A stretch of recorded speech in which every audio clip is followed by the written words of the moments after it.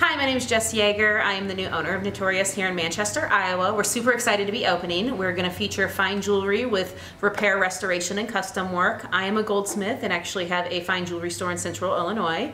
And we're going to have gifts for good here, which basically that means any product or company that we have come into our store has to have some type of social good aspect to it, whether it is eco-friendly, net neutral, woman-owned business, or social good connotations to it. And we will have some oddities because just like me, my store will be a little bit odd.